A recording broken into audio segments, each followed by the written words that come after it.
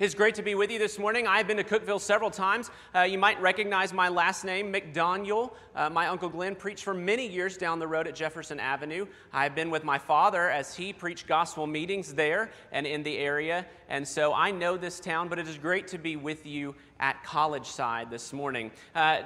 Joe and I got to know each other, and I hope it wasn't just a friendly gesture that at the end of the conference he said, "That was a great job, and anytime you're in Cookeville, my pulpit is yours." Because sometimes that's just a friendly comment. But what he didn't know is I said October 14th.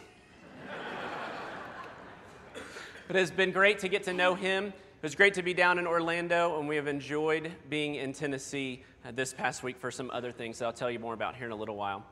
I believe that each and every one of us has the right and the God-given opportunity to choose to be happy, to choose to live a positive lifestyle, and in living that lifestyle, draw as many people to Jesus as possible. You can see in the video that I live what I term to be an awesome life. Joe mentioned I have a family. I love getting to travel with them. We've been on this trip since Monday, October 1st. With several other engagements. This is the last one, and it is time to be home. So we're hitting the road here in a little while, but I have gotten to travel with them on this trip, and that's been a blast. I drive a car with my feet. I run two businesses from home. One is going around speaking like this. The other is a Disney specialist travel agency, which is why I was so excited when he said Orlando, Florida. I live the life I want to live, and more importantly, I live the life that I think God wants me to live, because it's in my choice, and it's what He gave me to live for Him.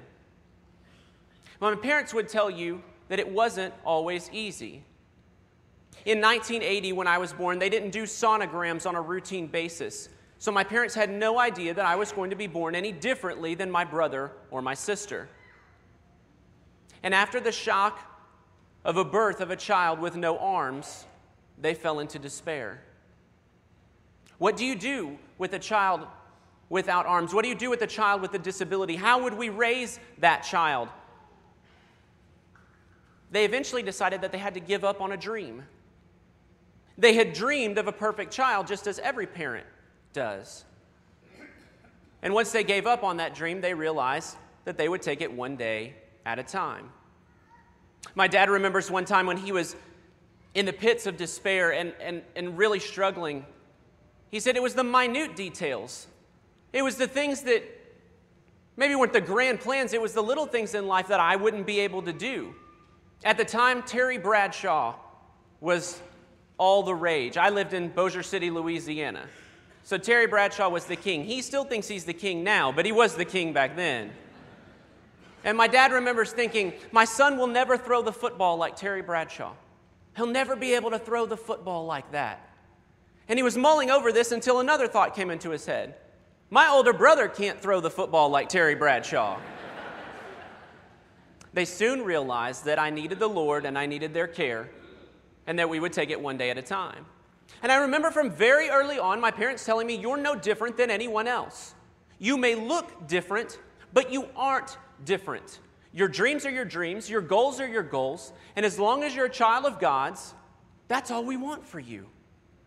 So they kept telling me over and over again, "You're no different than anybody else. You can do anything you want." And this got them into trouble because I believed them. Doctors told my parents I would never walk. Just to give you an idea, I don't have a femur bone in either leg. The bone that I do have is the tibia. I do not have a fibula either. And the tibia dead ends before it gets to my pelvic joint. So as I stand before you, I'm standing on muscle mass alone. There is no bone structure supporting my body right now. The moment I stepped up those stairs, my body told me to sit back down because it's in pain. But I do this to prove a point. So doctors told my parents I would never walk, and I was able to walk, but it was taking me until about 3 years old to take my first steps. And you know, if you have had a 3 or 4-year-old around you, I have a 4-year-old now, they never stand still. They were always running and playing, and my friends were ahead of me, and I couldn't keep up with them. So my parents decided that the best way to solve this problem was to buy me my first powered wheelchair. Now let me give you a mental image. That wheelchair weighed 400 pounds. It could go 10 miles an hour or faster. And I was 3 years old. It wasn't dangerous at all, was it? Yeah. I remember one time, I grew up in the church since my dad was a preacher, and I remember one time playing chase in the church hallways, because that's a good place to play chase, right? I mean, that winds and curves, and you can take all kinds of turns. But I was the one being chased. And so I was running away, and I went to make a turn. But as I made the turn, I looked over my shoulder to see if I was still being chased. And what happens when you're driving a car and you're not watching where you're going? Yeah, I ran right through a sheetrock wall. You know those cartoon characters that want out of a room real fast, but there's no door, so they just leave a hole in the... There was a Chet-shaped hole in the wall I ran through that day. When I was in 6th grade, my parents decided it was time to move from Bossier City, Louisiana, to Dallas-Fort Worth. And we went and auditioned different schools because we wanted not only to have the school to have accessible physical plant, but also accessible attitudes.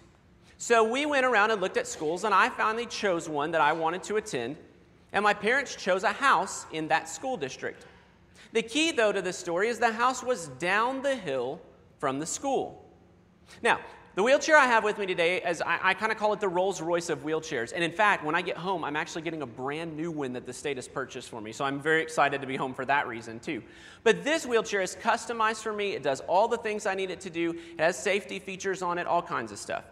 The first wheelchair that I had from 3 years old until 7th grade or so was the Pinto of wheelchairs. Among some things on it that it shouldn't have and some things that it should have had and didn't have, it did not have resistance brakes. What I mean by that is when you're in your car and you're on your cruise control and you go down one of these sloping hills over here in Crossville or that area, at some point your cruise control is going to hold back on your car so that the state trooper at the bottom of the hill doesn't tag you going that fast. That first wheelchair, this wheelchair does have that, but that first one did not. The only way to make that first wheelchair stop was to hit a button on the side labeled brake. And you can guess how often a 6th grade boy hits the brakes. I didn't even know if that button worked or not. So all was going fine. I could get my chair going pretty fast going down our Rolling Meadows, our street away from our school, and I enjoyed the independence going back and forth to school every day. So all was going well until one day a neighbor called my parents. He said, "I don't mean to be a tattletale," which is baloney, right? Right? If you don't mean to be a tattletale, don't pick up the phone and become a tattletale. "I don't mean to be a tattletale, but I was in my car and your son was in his wheelchair, and I just thought as parents you might want to know that I clocked him going 25 miles an hour. My mom hit the roof. Did you know how dangerous that is? I can't believe you're going that fast. You know how moms are. She walked out of the room and my dad looked at me and goes, "Awesome." I tell you those stories to tell you that I've had fun in life. I've enjoyed my life. I live it to the fullest, and I live it for God. I'm going to talk about 3 things this morning that I think we need to learn as Christians in order to have a better life here and a better life with God. See, I think Jesus calls us to a happy life. We read it just a moment ago in John chapter 10. If you can pull that slide back up for me. Look at the text in yellow. Jesus says, "I am come that they might have life and that they might have it more abundantly." You see, I do think he's talking about eternal life there. I think that is what is being referenced. But I think it's also being referenced that there is an abundant life to be lived here on earth. Not an abundance of wealth, but an abundance of joy. Not an abundance of things or what the world would consider abundant, but an abundance of Christ. An abundance of realization that we are not under the law and that we are free in Him. And that, I think, is the way we can approach life and draw as many people to Jesus as possible. You can go ahead and take that down. First thing we need to realize, and maybe one of the most important things we need to realize, is who God truly is. Because I'm fearful that in today's society, we assign a lot of blame to God where blame is not due. Hear me very plainly. I do not believe God caused me to be born without arms. I do not believe that there is a baby bank in heaven and that somehow some of His creation is created imperfectly. I believe that we live in a fallen world. I believe that everything was wonderful, that God walked with Adam and Eve according to the Scriptures, and then mankind messed it up. We separated ourselves from God by sin. And it's not that God isn't sovereign, nor that He isn't God. But He gives us something called free choice, free will. And that free will allows some people to do evil. So evil entered the world. Was evil originally part of his creation? I think that his creation was perfect until we brought evil into the world through our sin. And see, that separation means bad things happen. And I think that's an important thing to realize, that God does not reach down and cause these bad things to occur. Because when we say things like, why is God doing this to me? What are we teaching the world? That we have a vindictive, childlike God who just reaches down at will and tweaks certain situations for the worse. He's not a God playing a video game, choosing who to kill or who to maim. He's a God of love. And I'm not talking about letting you walk through something to where you'll learn from it. I'm talking about tragedies that don't make any sense. This God is a God of love, a God of joy, a God of help. And we need to come to that realization because that's the first step in teaching the world who we worship. Look with me in James chapter 1. James sets this up very clearly. I believe starting in verse 10, I believe. Go ahead and pull it. 13. When tempted, no one should say, God is tempting me. For God cannot be tempted by evil, nor does he tempt anyone. But each one is tempted when, by his own evil desire, he is dragged away and enticed. Then after desire is conceived, it gives birth to sin. And when sin is full grown, gives birth to death. Verse 16, don't be deceived, my dear brothers. Every good and perfect gift is from above, coming down from the Father of the heavenly lights, who does not change like the shifting shadows. Why would he say in verse 16, don't be deceived? This is a pretty easy answer. Because they were being deceived. They were fooled into thinking that bad was coming from God.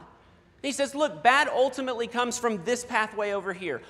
Our own evil desires, Satan. Evil comes from a different direction than what good and perfect comes from. And that we can look to from above. After I was born, an acquaintance of my parents wrote them a letter and said, there's sin in your lives. And that's why you had a child born without arms. And if you don't get rid of that sin, something worse will happen. She had never read Job. Job suffered because he was good. She had also never read John chapter 9. Go on to the next slide for me. Jesus is walking down the road with his disciples. They see a man born blind. His disciples ask this ridiculous question, Rabbi, who sinned, this man or his parents, causing him to be born blind? I love Jesus' answer in the Message. He says, you're asking the wrong question. You're looking for someone to blame. There is no such cause-effect here. Look instead for what God can do. I love every night getting to read a Bible story to my kiddos. And we recently read this chapter in Hannah's Bible. And of course, it's in her language. But I love the way they translated it there. As Jesus said, neither one of them did anything wrong, but because you're walking around with the Son of God, you're about to see something awesome. That's the idea, isn't it? Bad things occur. We have to suffer through things in this world. Jesus said, in this world you will have trouble. But the next line is, I have overcome the world. In other words, when bad things come, we don't get to escape them just by being a Christian, but we get to go through them with God. And I'm here to tell you that when you get out of God's way in the middle of a tragedy, He can use it for things you never imagined before. I never wanted to speak. This was not my goal in life. When I got out of His way, He's opened doors not only to churches, to pregnancy centers, to corporations, but even to a government office where I was told to speak on where God is when we suffer. In a government facility. I got out of His way, and He used it for His glory. He didn't cause it. And I've even had some people suggest, maybe He gave you this body so that you could draw a crowd. Do you know the football player Reggie Jackson? Reggie White, thank you. I'm a Cowboys fan, so that was not a good word in my house. Reggie White.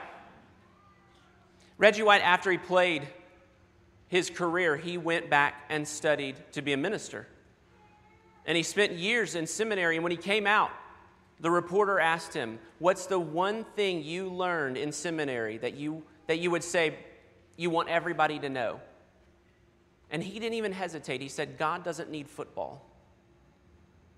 He said, "Every time I did something on the field, I thought that I had those skills so that when the camera zoomed in on me, I could run to the cameras, point to the sky like he did every time, and say, 'It was all God. It's all him. Praise be to God.'"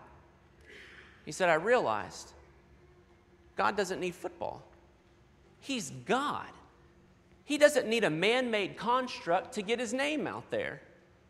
Instead, we glorify him with whatever we have and realize that he's helping us through every situation that we go through."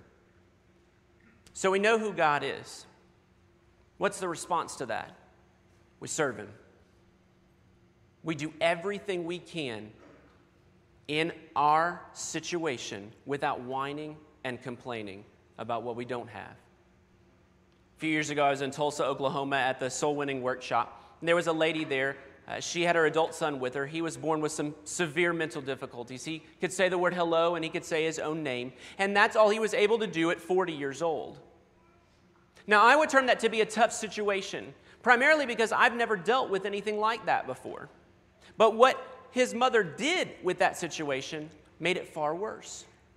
Because she had spent her entire life, his entire life, from the moment he was born until, again, this is 40 years later, all day on her knees, waiting, wishing, praying for a miracle. She wanted, and this is in her own words, in the snap of a finger, in a blink of an eye, for not only the medical problems to be gone, for the pressure in his brain to go down so that his brain could process what our brains can process, but everything he would have learned in school to be in his head, all of the friends he would have had, all of the experiences he would have had to just be there. And she used the word, I don't tend to, she wanted him to be normal. The problem with that is not that God can't do miracles. The problem with that is she had spent 40 years missing out on the joy that was her son because he had the biggest smile in the room of 6,000 people.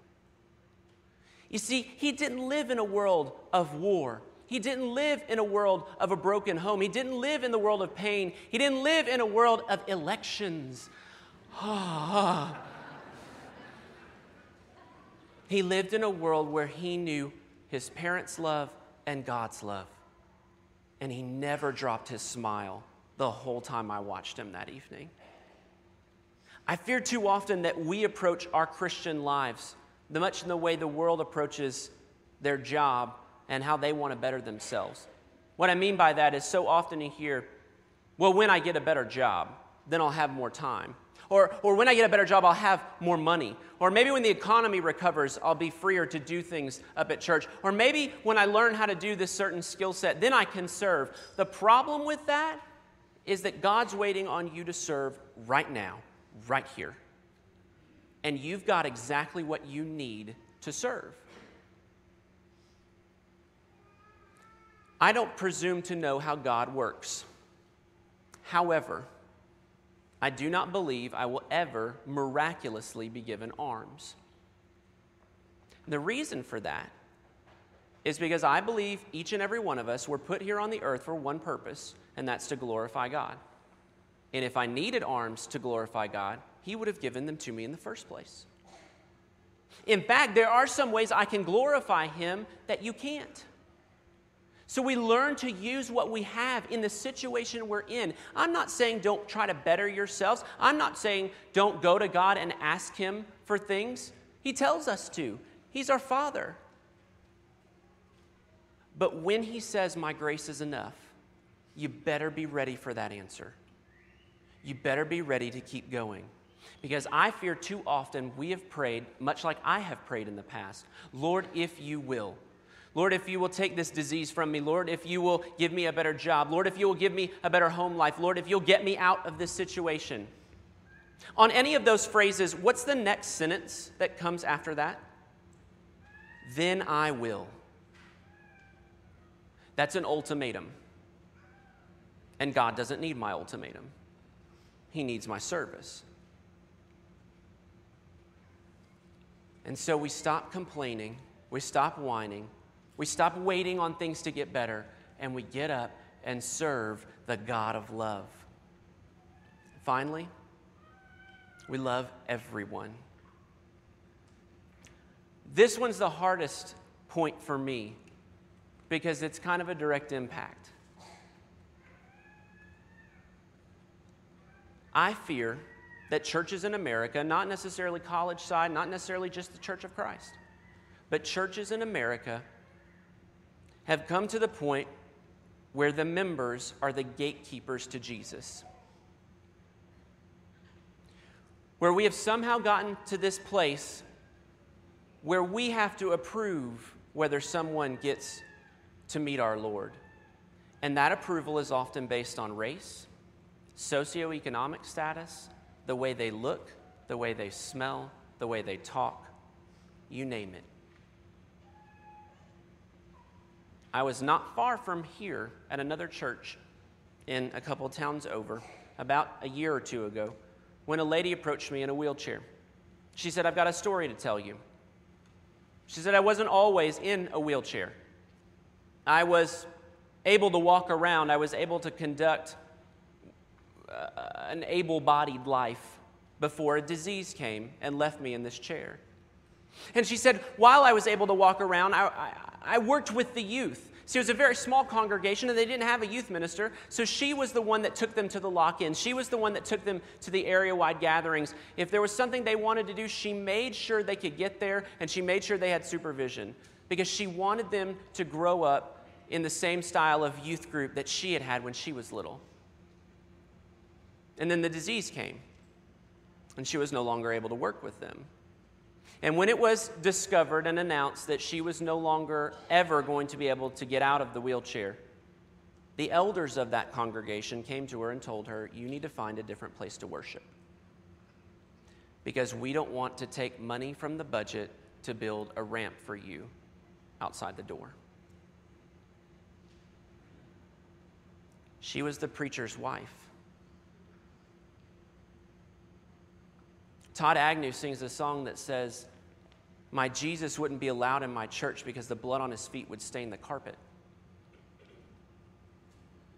God forgive us when we've made this place and ourselves holier than Christ. Because everyone deserves Jesus. I love the way Jesus did ministry. I love the way that every time he did something, the leaders and the rulers and the Pharisees would just get so mad at him. Because that's the way our churches need to be. That's the example they need to follow. Look with me in Luke chapter 19. Most of you in here, maybe all of you in here, know the story of Zacchaeus. This is one of my favorite stories. Read this story with me through the eyes of Zacchaeus and what an amazing thing Jesus did for him that day. It says, "Then Jesus entered and walked through Jericho. There was a man there, his name Zacchaeus. He was the head tax man and quite rich." Let's flip that around. He was quite rich because he was the head tax man, as they still are. Anyway, so he wanted desperately to see Jesus, but the crowd was in his way. Now, he was a short man and couldn't see over the crowd. Now, hang on just a second, because Zacchaeus already has 3 strikes against him, and we haven't even gotten through the first slide. He's short. I don't know if he's my height short or just not tall, but he's short, so he looks different. He is rich, which makes him a different socioeconomic class. He has a target painted on him. And third, and by far his worst strike against him, he works for the Roman government, which the Jews would have seen as a complete betrayal because the Romans were hated. Zacchaeus is not the guy you invited to the party. In fact, Zacchaeus is the guy that when he walks down the street, you kind of sidestep so that you don't even have to say hello. I always thought that Zacchaeus was just late to the party in this passage. You know who I'm talking about, Joe. It's the people that can't ever get here on a Sunday morning on time to save their lives. Right? Yes. I always thought Zacchaeus was just that guy. And I know the scripture doesn't say this, but give me a little leeway. Who would have been in the front row? The socialites, the Pharisees, the very people that would have hated Zacchaeus and hated him openly.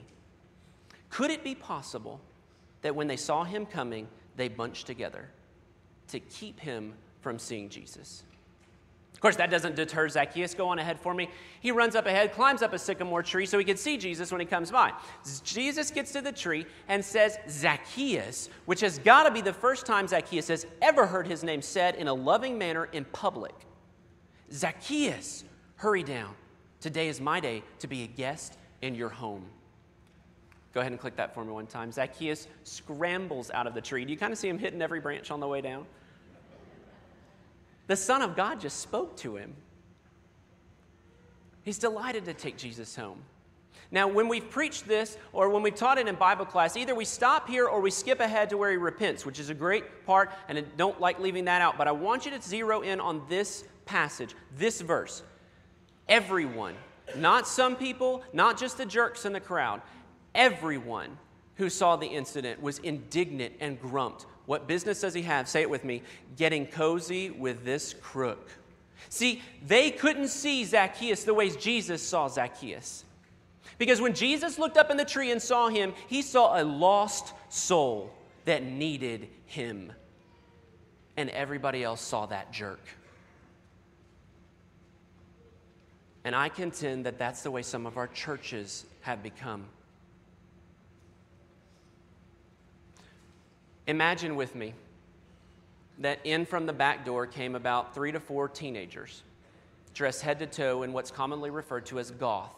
That would be all black, maybe some piercings. It's an expression of their personality. And they walk right down the front and sit right on this second row where there's some empty chairs because they want to learn more about what's going on here at Collegeside. Is your first thought, and you don't have to raise your hand, but is your first thought, what are they doing here? Why are they here? They didn't dress up like the rest of us.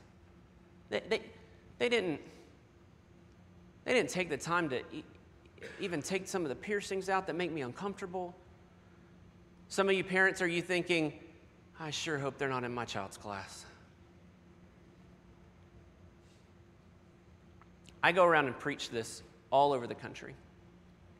And yet only a few months ago at my church, I was sitting in the car in the parking lot before church started. And a guy drove up on his hog, on his motorcycle, head to toe biker. I mean, if there was a movie made about a biker, this guy would have been cast, okay? He had everything you would have seen in a biker. He looked like he hadn't bathed in a while. Sorry if there are any bikers, but I'm going stereotypical here. So he looked like he hadn't bathed in a while, long scraggly beard, leather all the way down. And even though I go around and say this all over the country, my first thought was, what is he doing here? After the sermon, we had a special time of response where we sang some songs. There was some time to go forward and talk to some elders. Who was the first person down the aisle with tears in his eyes? God forgive me. Because that man who I thought shouldn't be there was just looking for Jesus.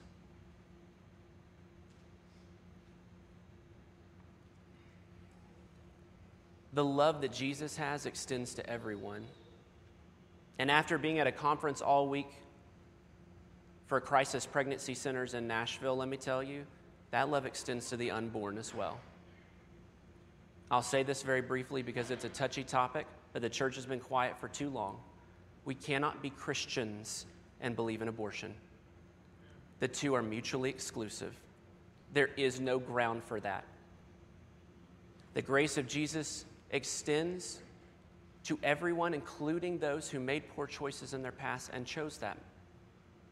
But you cannot, on an ongoing basis, support that belief in our society because God's creation is not to be killed. It is to be loved. So we know who God is. We serve Him. We love Him. We love other people. And we do it with a smile. Because you see, I think there are two sides of the bed that you can choose to wake up on every morning. And it is a choice. It is a choice that if you don't make it, you will wind up where most of America wakes up. That is the negative side of the bed. Most of our country wakes up with a frown on their face. If you don't believe me, come to Dallas, Fort Worth, and drive around for a little while. I think the slogan is like drive friendly. No one pays attention to that in Dallas-Fort Worth because they're all upset. They have no foundation of happiness. Everyone in here has a whiny friend. Every person in here. And when I said that, some of you pictured a whiny friend in your head. And if you didn't picture somebody, the person next to you pictured you.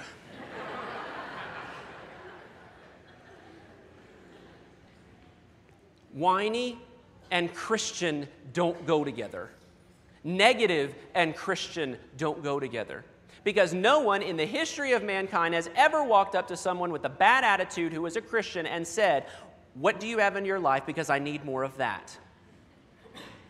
Instead, the only side of the bed that you can choose to wake up on every morning is the positive side, is the side that puts a smile on your face, knows that God is in control, He loves you, He sent His Son, and that's all you need to be content, to be happy, to live for Jesus. You have everything you need to be God's child.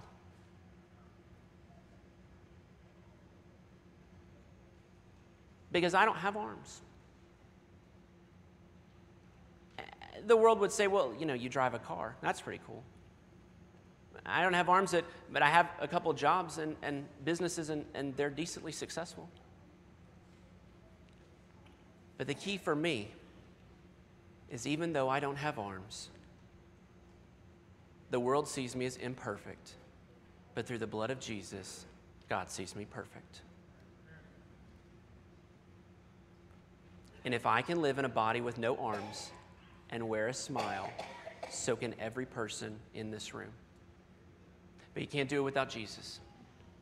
We're going to have just a moment here. We're going to stand up and sing. And if you don't know Jesus, if you haven't confessed Him, if you haven't taken that step of baptism, this is the time to do it.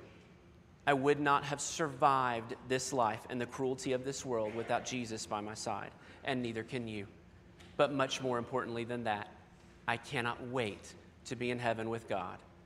And I can't wait to show the world each and every day of my life that we can have just a glimpse of that heaven here on earth just by acknowledging the love of Christ.